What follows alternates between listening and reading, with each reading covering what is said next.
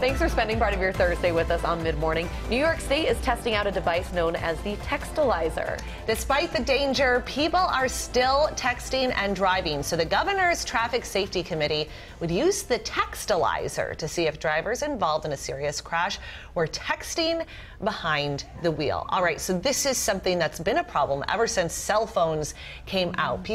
We've seen the dangers. We've had tough laws.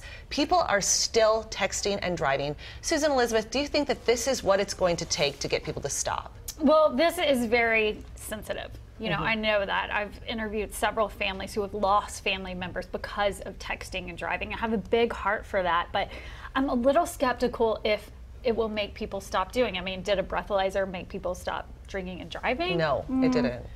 Yeah, I think that this is something that they've got to take steps forward. And we've been watching this just get worse and worse and worse throughout the years. And this might be something that might actually at least help a little bit, or be able to actually do some convictions when it comes to these crashes, because a lot of times you can't prove that someone is guilty one way or the other. I do think that it's beyond just texting, too. I know that this will look and see if you emailed and whatnot. It should go beyond that to social media, because people Snapchat. Right. They're on Facebook when they're driving. It's Anything is more considered distracting if you're on the phone. And I wonder if it'll almost be a deterrent for people, because right now I think people feel like they can get away with it. Oh, yeah. They feel like if I just hide it maybe below the steering wheel and just do a quick glance, nobody will see me.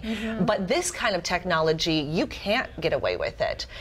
You know, that's the beauty of the technology. Would it be enough, though? I wonder if, you know, how privacy groups would respond to this, because already there are some groups that say, hey, police, you need a search warrant if you're going to go into somebody's phone. So I think there's a lot of implications further than just implementing this technology. I think you're right. I think you're right. New York is trying to take a proactive step, which I totally get, but the details, I'm not sure. Well, and that's what's hard, is that it's a slippery slope when they have access to your phone. For this, what else does it give them access to? And I think a lot of people, too, you know, there is that sense of privacy. You don't want to just hand over your phone and everything that's in it. I mean, think about all the things that are on your phone. There's a ton of information, personal information, that people don't want out. Well, right now, this is still months away from being ready to go. The company Celebrate, which is an Israel company, is working on it. But it will be interesting to see what New York does, and then if other states choose to follow suit. I have a feeling we'll be talking about this again. Oh, yeah.